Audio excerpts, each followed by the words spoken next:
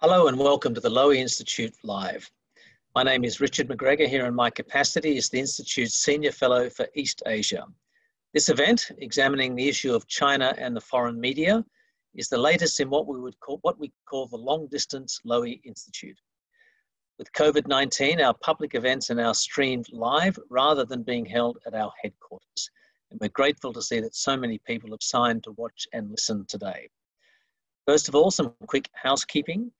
On the base of your screens, you'll see a Q&A button, which is where you can submit questions to the panelists. We'll be reviewing and moderating those questions, and we'll ask some of them towards the end of the event. We've also received questions submitted during the registration process. So please, your name and affiliation with the questions, and keep them short. So to the topic. China and the foreign press have always had an uneasy relationship.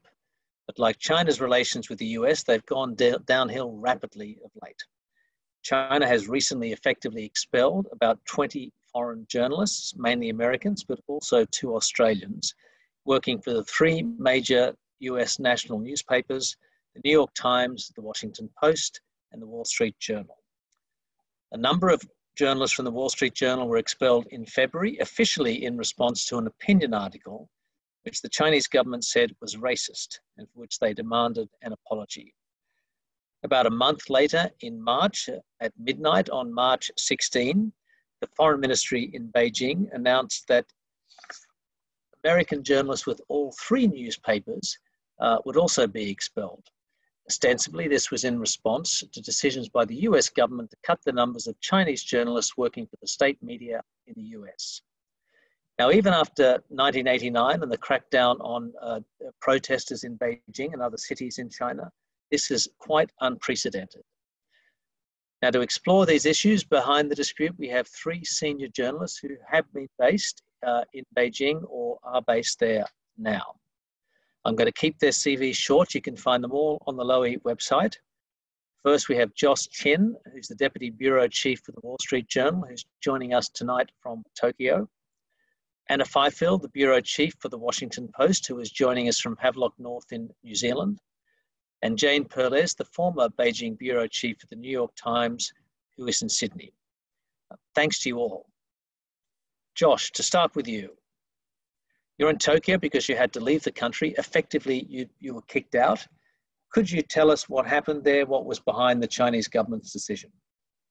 I have to say, I've been working in Beijing as a reporter for about 15 years, and I never really thought I'd see anything like this. And 2 months into life as an expellee, and I think if I'm being honest, I'm probably still a little bit in denial. You know, at the time, the government had sort of been ratcheting up pressure on news organizations. You know, they in a few cases they had refused to renew visas for reporters they didn't like, including for one of my colleagues. So we had a sense that things were going in a bad direction in terms of the relationship between the Communist Party and foreign media. But you know, they hadn't actively expelled a reporter since 1998, and for them to kick out 3 of us from the same news organization at the same time was, as you said, totally unprecedented, complete shock. I can't go into a ton of detail for a variety of reasons, but what I can say it was pretty clear from the way they delivered this message to us that the decision came from a pretty high level, from higher than the foreign ministry, and from people who basically seem to have kind of given up on engagement in the same way that people in the U.S. government have.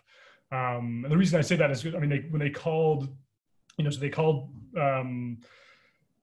my bureau chief in at the time. His visa was up, and we sort of felt like that they might actually refuse to renew his visa. That was sort of our worst case scenario. I was actually at the foreign ministry when the meeting was happening, but they didn't let me in.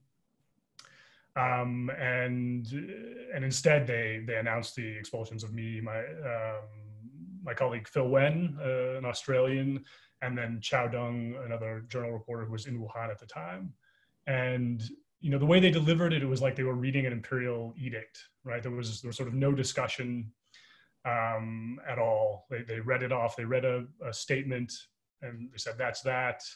And half an hour later, they announced it at the foreign ministry press briefing, which kind of made it, we sort of had vague hopes of reversing it, but once they made it public, that was it. And the official reason for doing so was an opinion article in the Wall Street Journal headlined "The Sick Man of Asia," Right. which the government or the foreign ministry took great offense at. Do you think that was the real reason?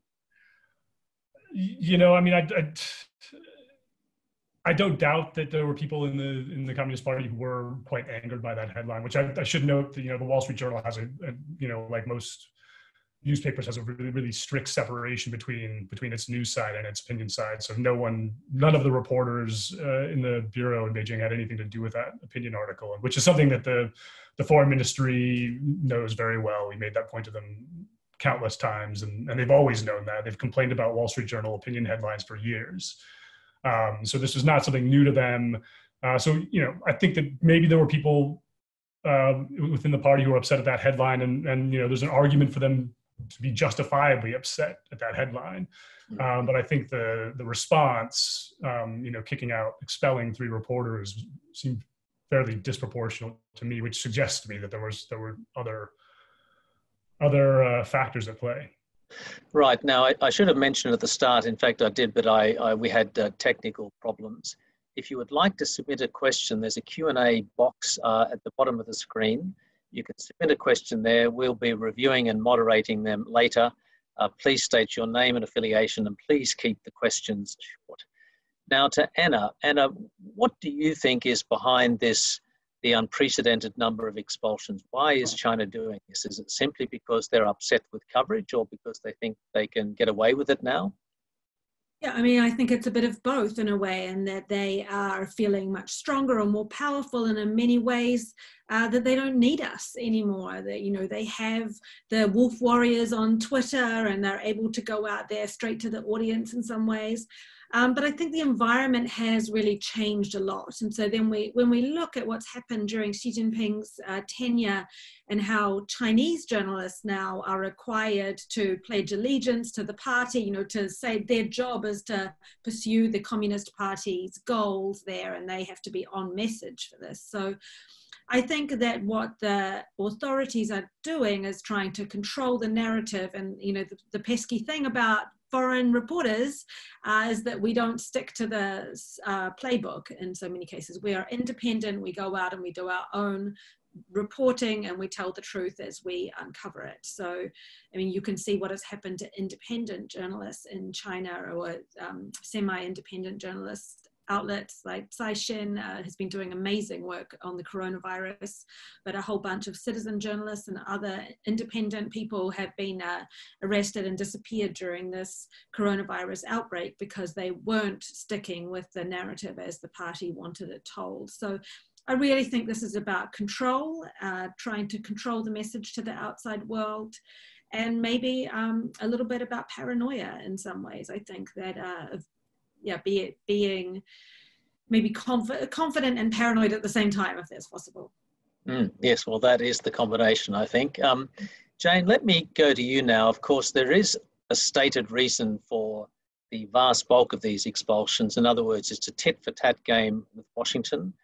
Earlier this year, I think the US pressed certain Chinese state media organs in Washington to register as state entities. They also cut the number of Chinese journalists from state entities in the US itself. So Beijing simply says, well, this is a game. If you want to play this game, we can play this game as well. And that led to the vast bulk of the expulsions in March. Is that your understanding of it? And also, was that a good idea for Washington to start getting involved in that? Well, I think this outcome is entirely predictable. The Trump administration in early March said that they were going to expel 60 Chinese journalists. There are 160 in Washington, and they were going to expel 60 from 5 state media organizations. This had long been on the cards with previous administrations. The Bush administration, the Obama administration had looked at the Chinese journalists. Everybody knew that some of them were doing double duty, filing stories, but also filing for the intelligence agencies. And earlier administrations were troubled by this, but decided not to expel Chinese journalists because they knew what was going to happen, that there'd be retaliation. And the Trump administration had other options. They could have restricted visas. They could have maybe sent out far fewer journalists. It wasn't necessary to expel 60 journalists. And, you know, some people think it's not such a bad idea to have journalists in the country if they are doing double duty, because if they're filing for the security services, maybe it's interesting to know what they're interested in.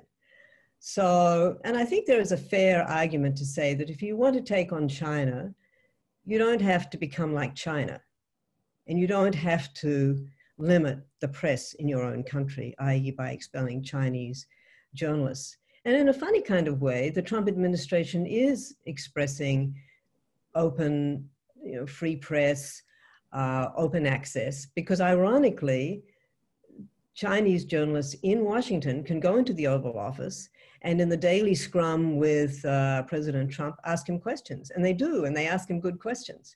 So I think the Trump administration has harmed American journalism by its own foolhardiness. In fact, I think the New York Times headline, if I may say, sort of summed it up. It said that the US tried to teach China a lesson in the media, but it backfired. Did the Trump administration miscalculate in your view, Jane? Well, they wouldn't see it as miscalculating because they don't love the New York Times or the Washington Post or the Wall Street Journal. So there's a part of them that's quite happy to see us out of there. Josh, I'll come back to you now. Having been through this process, as you say, when the expulsion order for the first batch of Wall Street Journal reporters, it was read out sort of robotically and there was no discussion. China obviously has changed under Xi Jinping. It's more powerful, more assertive, more confident of itself. Do you think there are still some advocates in the system for foreign journalists? And I guess that's a question in a broader context, advocates in the system for maintaining engagement for the West, not taking on the West. Sure. I mean, I think that those people still exist. I mean, it was interesting, you know, in the Hu Jintao administration, sort of pre-Xi, obviously those people had more of a voice, and you could sort of see it in the Hu years, because you had these sort of this constant, it was kind of like an accordion, right? It was just constantly sort of control was tightening and loosening all the time. And in some ways it was kind of, you could see these battles playing out between hardliners and people who are more liberal, and you know, there's this constant calibration. So, and a lot of those people are, you know, still in the party. They still, you know, have senior positions. But I think that, you know, the political environment has shifted so much under Xi that those people, they just don't have much of a voice, frankly. I mean, you don't see it as much. You know, every once in a while, here and there, in sort of economic policy, you can sort of see the evidence of those voices, but that's really the only area, and certainly not in media. I mean, MOFA is the foreign ministry is a really interesting example, right? In that they used to be probably the most dovish agency in the government. I mean, you, as a reporter, you used to be able to call them up, and, you know, if you were being harassed while reporting, I mean, it didn't happen all the time, but you could get occasionally a MOFA official to help you out with local police. At the very least, they answered your phone calls and pretended to be sympathetic, and that is effectively over now. And do you see, Josh, the same trend in actually talking to people as, you know, the government has tightened, the rules have tightened under Xi Jinping, so is your ability to gain access to officials, to scholars and the like? Has that all gotten worse as well? Oh yeah, I mean, absolutely. I think that's, I mean, you can really see that there's a climate of fear around people in academia, officials, anyone talking to the foreign media, being seen as talking to the foreign media. You know, I have a good friend I've known for years who's an internet scholar at one of the top universities in China, who I used to call all the time just to get his thoughts on, you know, anything having to do with the Chinese internet. And he basically at one point told me to stop calling because he couldn't, it was just not good for him to be talking to me anymore. And, you know, even scholars who are sort of seen as, who are government advisors, who are tight with the government and who used to be their role to sort of deliver the government's message to the foreign media. Even some of them have become more reluctant. And then it's, you know, and then you get down to the sort of, even the level of on the street talking to regular people. I think the party has fairly successfully poisoned the minds of a lot of people in China against foreign media and sort of demonized foreign reporters as agents of you know, Western imperialism and whatnot. So, and then that, you know, message has sort of seeped down, and you do get pushback from people when you're trying to report. And if I could come back to you, as we all know, there's been some particular stories in recent years, really over the last decade, that have particularly angered the Chinese government. There were a series of stories, New York Times, Bloomberg and the like, about the personal wealth of some of the top members of the Politburo, Wen Jiabao, and of course Xi Jinping's family himself. Mm-hmm. There's also been extensive reporting on Xinjiang and the internment camps used to house Uyghurs in the name of anti-terrorism. Do you think there's any particular trigger amongst these, in these stories that's hardened Chinese attitudes to the foreign press? Yeah, well, obviously the stuff that concerns the leadership and money is extremely sensitive, and anything that touches on the top leader in particular is kind of the third rail there, and they don't want independent reporting about that. So a lot of the recent cases where journalists have been expelled have all been related to, yes, that very top level of leadership and money related stories. So yes, Wall Street Journal story and Bloomberg and New York Times before that, all related to that. I think with the Xinjiang reporting, this is something where obviously the authorities had tried to obstruct journalists from doing their jobs and from covering this. And you know, it's thanks to the great reporting, and a shout out now for Chris Buckley in particular, that the reporting that they had done from the Xinjiang region had contributed so much to the world's understanding of what was going on there and how completely, you know, at odds it was with the official version of events. So even like during that period, I think it's completely normal to have Chinese government goons like physically stop you, lay down fake traffic accidents, all sorts of things to obstruct journalists there. And I mean, now in a way the story has passed because they have normalized the situation. If you go to Xinjiang now, you won't see any of this. But I think that China learned from this. They didn't want journalists to be able to be out there running around and telling their own story. And so, I mean, there's two sides to this, I think. And part of it obviously is the expulsions of journalists who have been doing this kind of work. But also the way that, and which is less visible, I think, from the outside, the way that the authorities are now using visas as a weapon against journalists. So you hear about the ones who've been kicked out, but what you don't hear about is all of the journalists on very short visas. So whereas before it was standard to have a 12-month visa, now there are many journalists who are on 6-month, 3-month, even 1-month visas, which means basically as soon as you get your visa, you have to submit again. And those 1 month, those very short visas have pretty much entirely been related to Xinjiang reporting. And that is the government's way of trying to stop, to threaten people. They're weaponizing visas in a way to try to make people stop. But you know, in many cases, I think it backfires because journalists want to show that this will not influence their coverage, and they will go out and do more of it. So, yes, very quickly on Xinjiang. What struck me, of course, people were tracked and harassed when they were there. I was surprised that people were even able to get there. Is that no longer the case? Is it not possible now to even go to Xinjiang to try to do these stories?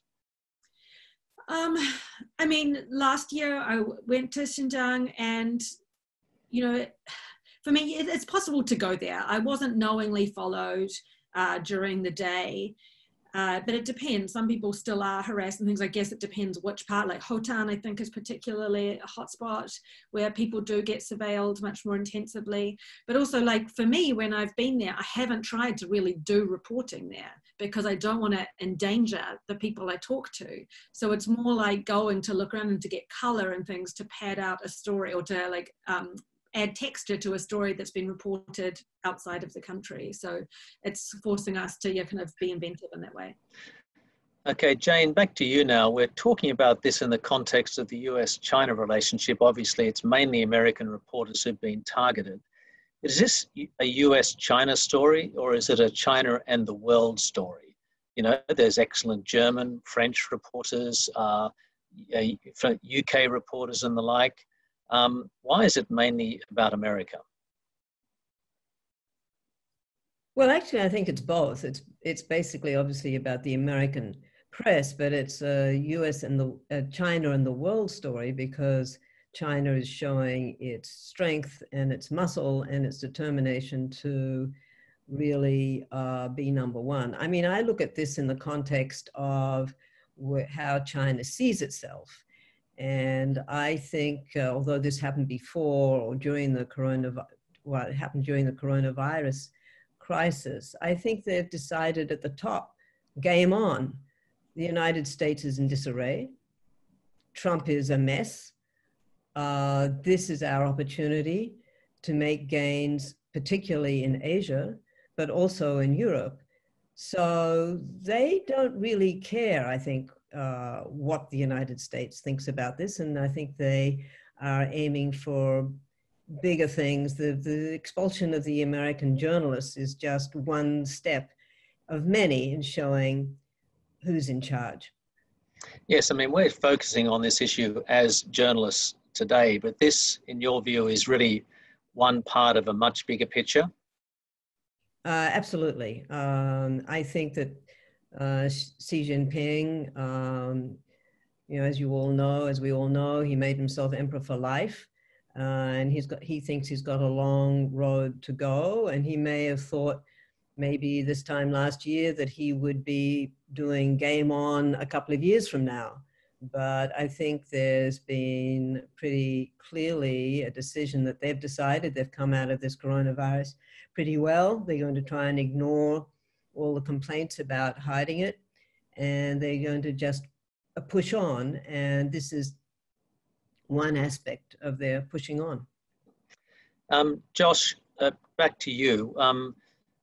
In my last stint in China for the Financial Times from the year 2000, that was at a time when China had just joined the WTO. They were listing their banks on foreign stock exchanges and many of their big energy and other companies and the like. They had a clear interest in communicating with the rest of the world, particularly foreign investors. So at that time, relatively speaking, we got terrific access. You worked for the Wall Street Journal, had to cover similar issues. Is it basically that the Beijing thinks there's no value in having the foreign press? It's all downside for them. They don't need us. Is that a big driver at the moment? Yeah, you know, also in the early 2000s, they had just gotten the Olympics bid for Right. Beijing in 2008. So those are great times for China, the Communist Party. Yeah, I mean, I think if you look back at the history of, I mean, you look about when China decided to let the foreign media into the country, it was in 1978. It was the beginning of reform and opening, and the entire reason for that was that they needed foreign investment, and no one outside of China was going to invest large amounts of money in China if they didn't feel like they could get reliable information about what was happening there. And I really think that has been the driving motivation for the party to countenance the foreign media the entire time, right? I mean, we know that they don't like what we do. They don't like, you know, the criticism, you know, Western ideas about what journalism, the function journalism serves, clash with the party's ideas pretty harshly. And, you know, I mean, the Wall Street Journal is a great example in the sense that we had for a long time, because we were perceived as a primarily financial newspaper. I think the FT had a similar situation, I think we got more leeway than, say, the Washington Post or the New York Times in terms of our political coverage. We weren't punished. We didn't lose reporters through visa denials and whatnot. And I think that's because they saw us as speaking to the American business community, and that has changed completely in the last couple of years. And to me, that basically, I mean, obviously don't know, it's speculative. No one knows exactly what the decision process is. But, I don't think it's coincidental that this is happening at the same time as the US and the Chinese economies are decoupling. And I think, if you're the Communist Party, the costs of having foreign media in China maybe outweigh the benefits at this point. That's right. And they're focused on the Chinese market, not the US market anymore. No, exactly. Yeah. No, that's a good point. I mean, I think they do have, the Chinese market is big enough, and Chinese internet companies have blown up. They have, they're some of the biggest tech companies in the world, and they mostly serve the Chinese market. I mean, there are very few of them, with the exception of Huawei, and I guess now, some of the video streaming platforms, those are the only ones that have gotten outside of China. So they don't, maybe their perception is they don't need as much the rest of the world. I mean, obviously that's a really simplistic view, and I'm sure that actually isn't the case, but it does seem to be a factor in how they're going about things. And obviously with limited access, journalists have to use other techniques to report. A lot of reporters have focused on documents, for example, maybe filed with the SEC in New York or the Hong Kong Securities Exchange. Others are using, the sorts of imageries that was used in reporting on Xinjiang, satellite imagery and the like. Can you talk a little bit about that, about the sort of different techniques that journalists would now use to report on China, open access, as it were, in the absence of being able to talk to Chinese officials? Yeah, well, those are both great examples that you've used, and how, reporters have been able to use satellite pictures in particular to show the expansion of the camps, or the existence of the camps in Xinjiang and what is happening there. The various tranches of documents that have come out over the past year about what has been happening in Xinjiang have shed so much light on what is happening, who has ordered it, as well, in particular, and how it went all the way to the top in some of those papers. So I think, it requires quite a lot of inventiveness in a way. And I think a lot of the reporting, not the best, but a lot of great reporting has been about China, is now done outside of China. So it's journalists who go to Kazakhstan or Turkey to talk to Uyghurs and people who are in touch with family members or who have escaped from China and from this camp environment, to report about what is happening inside of China. So, in many ways, it's increasingly feeling like reporting about North Korea, even when you are living in China, because now it is so difficult to talk to ordinary people and to find out what's going. People are very afraid. Yes, I've had exactly the same experience as Josh, and that professors and people who are very articulate and very savvy in the system, and who would usually talk to you now, they don't want to be associated with, they don't want to be in a story that may have negative content about China, even if they are saying good things, if they are fighting China's corner in that story. But also ordinary people now don't want to be associated with American media in particular. They're just afraid of attracting attention. So that kind of reporting has become increasingly difficult. So yeah, in a way it's about, maybe I'm trying to bring my background or my lens of North Korea to bear on this. Obviously China is not North Korea, right? Like, we can go out, we can talk to people, but it's becoming harder and harder. And it does feel like it's much more of a jigsaw puzzle of having to put together all of these pieces. Do you feel as though very briefly, less and less?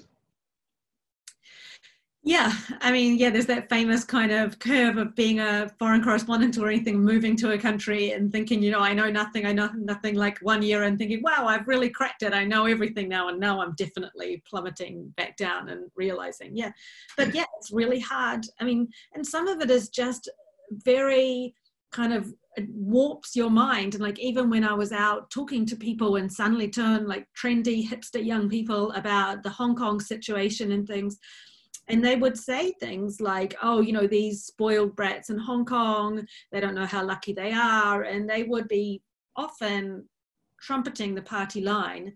And it's this strange thing where it's like, are they saying this because they should tell me, or are they saying it because it's what they know, what they really think? And often we, you know, I think it's what they really think, but it takes some kind of percolating to figure it out. I think it's not obvious anymore. Jane, to you now. Now, it's a bunch of journalists talking together. Journalists can be as self-serving as any other profession. Naturally, we would say we're standing up for principles like free speech and the like. But if you look at it from the, and we would probably argue, once again, self-servingly, that this damages China. It's not in their interest because it's important for the world to know what's going on in China. But for the Communist Party's point of view, is it against their interests to kick out foreign journalists and play hardball for them? Or will it hurt them in the long run? Before I answer that directly, I just want to add something to what Anna had to say about reporting in China now. I think we should also own up to the fact that all of us for many years have had very, very, very talented Chinese researchers who accompany us to most places. And speaking for the New York Times during the coronavirus situation, did really brilliant reporting through WeChat and other means. For example, one of our Chinese researchers talked directly to Dr. Li, the famous doctor who exposed the virus and then was silenced by the government and then finally died. I mean, she talked to him on his deathbed, basically, through WeChat. And we were able to get just amazing human stories through this way. And we're still able to do so, even though the Chinese government has forced 2 of our researchers to resign. And I think they did the same at the Wall Street Journal. You can correct me if that's wrong, and maybe at some other places as well. So, you know, all is not lost on the reporting front. There's nothing like being on the street, as Anna described. And when I was there last year, in the last year or 2 of my assignment, I would sometimes wake up in the morning and think, oh my God, this must have been what it was like to be in the reporting in the Soviet Union, except outside our doors was the sort of the glossiest, most consumer-oriented society that the world has ever seen. So it is, you know, so to get to your question about, does this hurt the Communist Party? Look, they don't think so. Otherwise, they wouldn't have done it. And as I think Josh said in his opening remarks, this seems to have been, is pretty clearly, the expulsion of the journalists was approved by the tippy top. It was maybe initiated and suggested by Ministry of Foreign Affairs, Security Services, we don't know. But something as dramatic as this, 20 Western journalists gone in a couple of months, was approved by the top. And they obviously think that they have their own methods, the wolf warriors, as Anna mentioned, to do their propaganda work and to do their storytelling. And maybe that will work for them. It's hard for me to tell. I mean, I'm not going to put my Western freedom of the press views onto the Chinese Communist Party. They don't believe in it. So let's see how they fare with it. Yes, we'll see about that. Josh, to you now, you're writing a book, well into writing a book, if I'll boil it down on the surveillance state in China, if that's accurate. How easy, how possible, in fact, is it for a foreign journalist in China to actually go about their business without the state knowing absolutely everything that you're doing? Well, you know, I mean, that's an interesting question, and I think you know, what I've discovered in the course of writing this book is, you know, I mean, you start out and you see all of the sort of amazing, almost magical surveillance technology the Communist Party has at its disposal. I mean, they have some of the best AI researchers in the world working on this problem, and some of the best companies.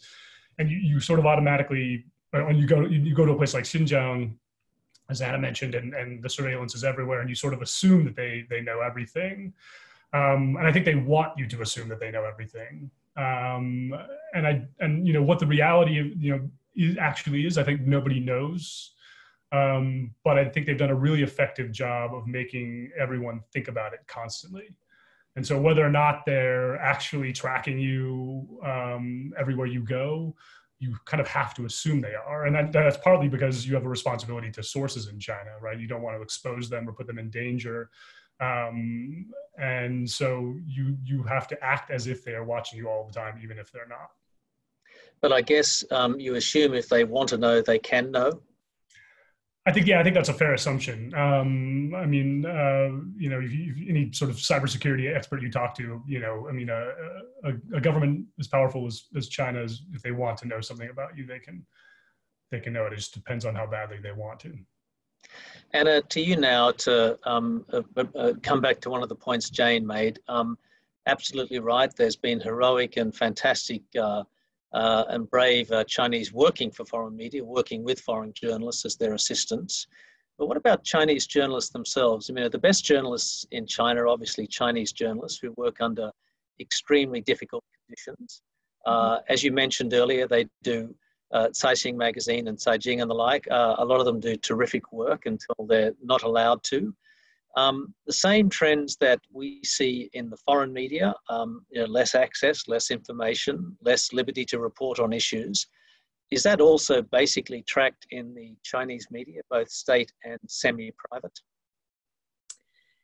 Yeah, I mean, as far as I can tell and as far as I can see, yes, that does seem to be the case. And even just looking at the kinds of questions and things that the Chinese state media journalists ask at press conferences, it seems, that they are very much remembering their pledge to serve the party. And much of this, like, it's very uniform, the coverage that comes from Chinese state media, which I think is why it's so incredibly valuable to have the kind of work, yes, that Caixin. I mean, Caixin has just been knocking it out of the park during this coronavirus outbreak. Really powerful, great reporting. And, one of the questions is, how have they been allowed to do this? I mean, it's fantastic that they have, but there's always this kind of sense of foreboding of how long it will go on. So, I mean, one thing that I am really, really conscious of, and to pick up on what Jane said there, that for us, it's one thing to be a journalist in China and to be going out and,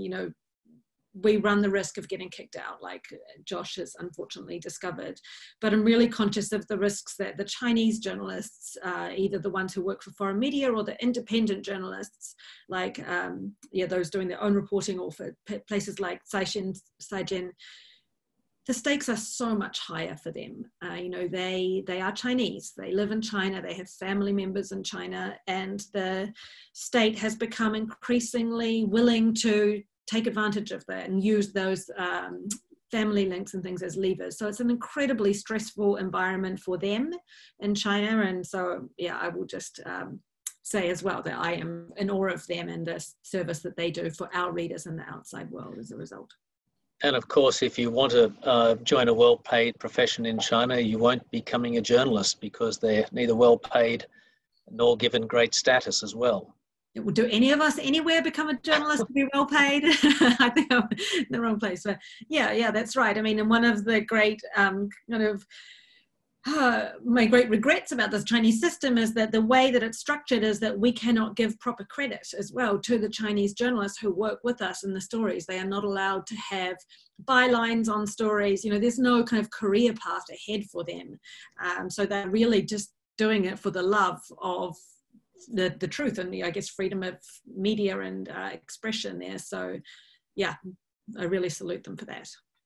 Okay, so we're going to go to audience questions now, and I'll direct this first one to Jane. And in the spirit of openness, it's from the CCTV, China Central Television correspondent in Sydney, Australia, Wang Song. I don't agree with the precepts of this question, but I'll convey it faithfully. And he's wondering to what extent China has changed your impression since you spent time there. As a journalist in a Western culture, do you think overwhelmingly negative reports changed your readers and viewers, made them more biased against China, and even fostered racism in Australia and elsewhere? Jane, if you're able to take that on, in other words, were you biased, do you think? And did you sort of damage community relations, or do foreign journalists do that? I wish we had the power to influence our readers so much, not in the way that the questioner is asking, but I think he overstates our power. Look, I don't think any journalists go to China with an anti-China bias, nor do we have any intention of writing anti-China stories. Most Western journalists I know who want to go to China and who do go to China are intensely curious about China from all aspects, political, cultural, economic, right across the board. And I just refute the idea that New York Times coverage, Wall Street Journal coverage, or Washington Post coverage has fostered racism or anti-China feelings. Maybe the Trump administration tries to do that. Maybe other governments try to do that, but we in the press do not. And I just like to add to this questioner that many New York Times journalists, for example, who even before they became journalists there, had been to China either to study the language or had spent years there at universities and had a long attachment to the country. And I just think it's unfair to say that we have fostered racism or anti-China attitudes. I can't agree with that. Thank you. There's another question from Valerie Sands, and this is about the PRC trying to control the media message.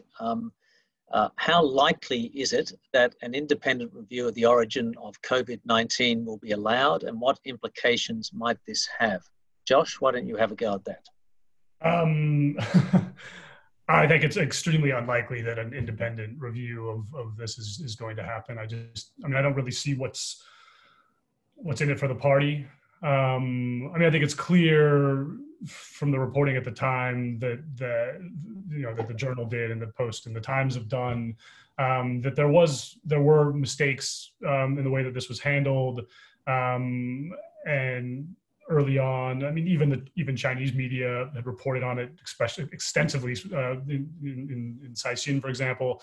So I think it's clear that there are issues with the way the Communist Party handled this initially that they don't want revisited, and any sort of independent investigation of the origins of the pandemic would inevitably drag that back up. And I think Jane was right in the sense that the party feels like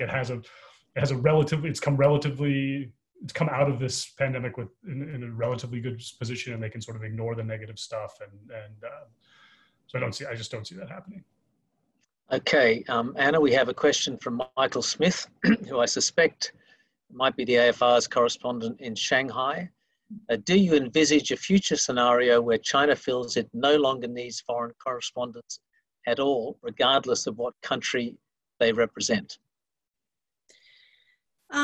Yeah, it's not beyond the realms of possibility, given what we've seen over the course of this year already. I think that in many ways, China thinks that we're annoying and pesky because we do independent reporting and we don't, stick to the narrative. So yeah, I could see a situation where they think we've served our purpose. And in some ways, like you and Josh were talking about before, about how Wall Street Journal, FT, was very helpful when China was trying to attract foreign investment and appeal to an audience. And now China doesn't need to sell itself anymore. It's this huge market.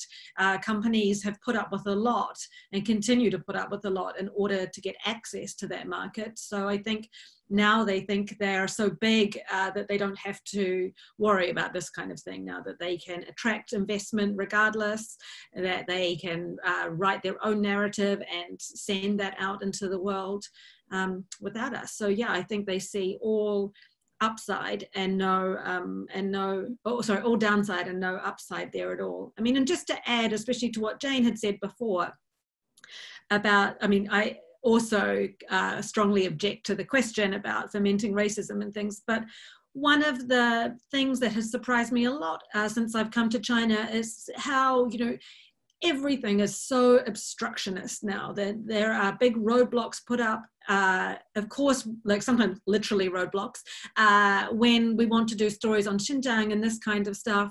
But there's a lot of stories that could be good, you know, the kind of things that China would want to be having sent out to the outside world that they also block us from writing. So one thing that really sticks in my mind is last summer, they opened this Mars simulation base in the desert in Gansu, and lots of Chinese kids were going on summer camp there and dreaming about going to Mars.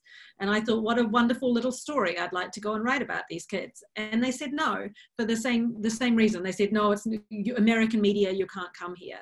So this is the kind of thing, you know, China has made big advances in terms of space and space race or space exploration. So why would they not want us to write about that? I don't know. But they just obstruct us at every turn, I think. Jane, I want you to expand on some of the issues raised there. In other words, this issue of China not needing the West in any form, Western journalists, whatever. Do you think they're right, or is that hubris? Well, it's hard to say in this interconnected, globalized world that China doesn't need Western journalists. I think that's absurd. They probably think that they can find Western journalists more to their liking, which I think is also wrong. It's hard for me to imagine, though, that they will shut themselves off completely to Western journalists, to the big newspaper organizations. On the other hand, maybe they think they can do it all by having American journalists, and there are plenty of them, who go to work for CCTV, China Daily, etc. I mean, in Washington, CCTV, known there as CGTN, has formally announced that those journalists of theirs who are being sent back to China by the Trump administration will be replaced by American journalists who are happy to write the news for CGTN according to the likes of CGTN. I mean, I guess the journalism market in the United States is pretty bad, and they think they can find journalists who will do it, and they probably will be able to. But if, you know, China wants to be a world power, even in a world dominated by China, they can't limit themselves just to Chinese journalists. But I do think they're going to give us, meaning Wall Street Journal, Washington Post, New York Times, a very hard time for quite a while. I mean, some people think that if Trump loses and a new administration comes in November, that we'll all be allowed back in. I think that's way over-optimistic. First of all, a new Democratic administration is going to have bigger things to deal with China than a few journalists. If it's anything like the past, you know, the Democrats will come to Beijing and say to whoever's left of the Western media, oh, we're here to push your cause, we'll get you visas, we'll get you back in. But the fact of the matter is that the Western press is about 0.26 of 30 talking points that, you know, any new administration or old administration needs to talk to Beijing with. So I think the majors are out for quite a while. And look, AP, Reuters, Bloomberg is still there. They can make do with those. Very well, thank you very much. Bloomberg does some great reporting. Reuters does some great reporting. AP too. You know, they don't need the three of us. How depressing. Josh, to you, from Adam Kendall, do you believe that the social credit system is playing a part in the level of engagement you're able to have with your sources? I think the social credit system is a very thorny issue. I mean, I think there's a lot of mythology and hype and confusion around what it is. I mean, I think even amongst officials in China. I think it's a really, it's hard to know exactly what's going on with it and how much bite it has. As far as we can tell, some people are ending up on blacklists as a result of it, but mostly that has to do with legal cases. It's just a sort of another form of administrative punishment, for people who owe money to other people or whatnot. So I don't think that in and of itself is playing a role, but I do think that this notion of the party as having much more visibility into individuals' lives, and ability to track what they're doing and keep records and analyze those records. I think that is, for a Chinese person who is reasonably tech savvy and politically savvy, who might be talking to a foreign journalist, I think they're all well aware of that increasing visibility that the party has, and I'm sure that has an effect on what they're willing to say. Anna, in relation to that depressing career path painted out by Jane about returning to the US, for example, and joining Chinese state media, this question from Julian Robertson: how successful is China in using state-sponsored media and foreign-placed journalists to shape perspectives in the US and other nations? As we know, they've spent a lot of money on this. Is it working? Yeah. I don't know if it's working in places like America. I mean, certainly the China Daily, supplement is available in many newspapers. Unfortunately, it has been in mine too, but also available in hotels. The actual printed newspaper, I think it's called China Watch, around Capitol Hill. I'm not sure how many people pick that up. I think what has been much more successful is their outreach to places, to audiences that we don't see. So in particular, I think about Middle Eastern journalists who have been invited, or journalists from Muslim majority countries who have been invited on these press tours to Xinjiang and taken into these schools where people are literally singing, if you're happy and you know it, clap your hands to them. And that kind of stuff can be much more effective for them. And if these journalists then go home and write it in their newspapers and say it on their TV to audiences that China probably think is much more easily swayed, or that they are a tabula rasa for them to lay their narrative onto. I think they look at these kinds of places as much easier to influence than, say, the US or UK or places that they might also be trying. It doesn't mean they're not trying, but I think that they know that there are some limitations there. That's an excellent point. I think during the COVID-19 crisis, a clip propped up a young Chinese woman speaking in Arabic, and spreading the same conspiracy theory about the United States bringing the virus to China. Now, in my chat box, the question I wanted to ask next has disappeared. I'll ask it from memory. Alexandra Wake from RMIT in Melbourne. She says that Australian universities train a lot of journalists in China and run journalism courses. Does that fact, I think she means the fact that Australian universities do that, signal approval for the way that the Chinese government is treating foreign journalists? Jane, I'll put that question to you. I'm sorry, I don't quite understand what the point is. Does the fact that Australian universities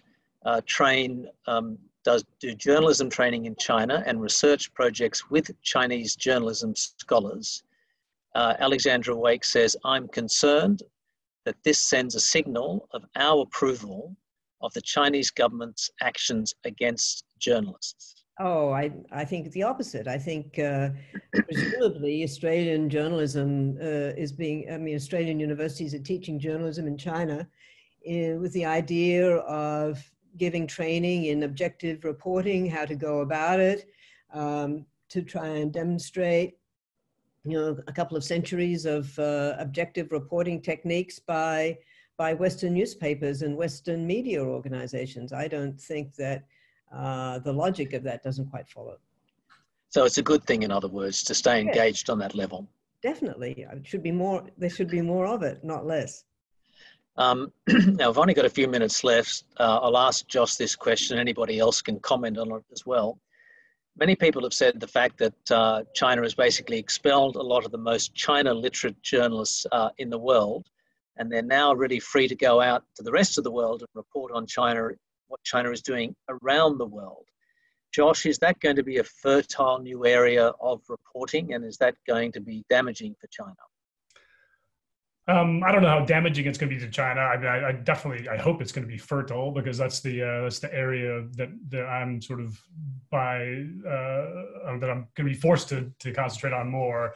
I mean, I'm actually really excited about it. I think it's an area that that the foreign media hasn't covered as completely as maybe it deserves. And I think there are a lot of great stories about the way China is changing how the world works. And in some ways, I think the reporting I expect it will be easier, because China can't control all those environments the way it does control the party can't control those environments the way it controls the environment in China. So yeah, I mean, I'm quite excited about it, actually.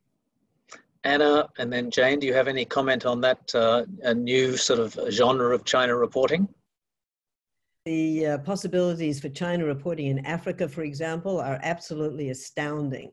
I think it would be just great to know how Belt and Road is really going down in Africa, how Belt and Road is going down in many of the Southeast Asian countries. We've seen some reporting, but I think that would be really interesting. I think, for example, to see how the tech companies are doing in Indonesia. They are doing fantastically, but we haven't seen any real reporting about it. That's for you, Josh. I think reporting about China in the Antarctica and the Arctic, all around the world. And I think also what China is doing in Europe, splitting Europe into two blocks. They're pursuing that very hard, and I think that's really important for how the world's going to shake out in the next couple of years. Really fertile territory. Anna, you have the last word. Oh, why, thank you. Yeah, I absolutely agree. There is lots of fertile ground for reporting on the outside, but I don't think that should, in an ideal world, that should not be the entirety of our reporting about China. China is home to 1.4 billion people, and as a foreign correspondent, I want to be there on the ground and talking to people and trying to, the whole thing about being a foreign correspondent is to try to get under the skin of a country and to understand and to be the eyes and ears for your readers in many ways. And that, so I want to report on how Chinese people think about their prospects within their country, their hopes and dreams, all of the reasons why we are foreign correspondents in the first place. So I hope, maybe I'm ending on a naive or optimistic note, but I hope that we would be able to get back and to do a lot more of that, because I can see there's a lot of hunger from the outside world, from readers and viewers as well, to get some of that granular detail of what life is like in China in the 21st century. Thank you very much. I think it's actually important for even hardened foreign correspondents to retain a touch of naivety. It helps. Look, on that note, Josh, Anna and Jane, I really appreciate you giving your time. I'm sorry we didn't get all the questions. We've had lots, but I appreciate so many people signing in as well. Thanks very much, and I look forward to seeing you all again on our next, or one of our coming Lowy Institute long distance live events. Thank you very much.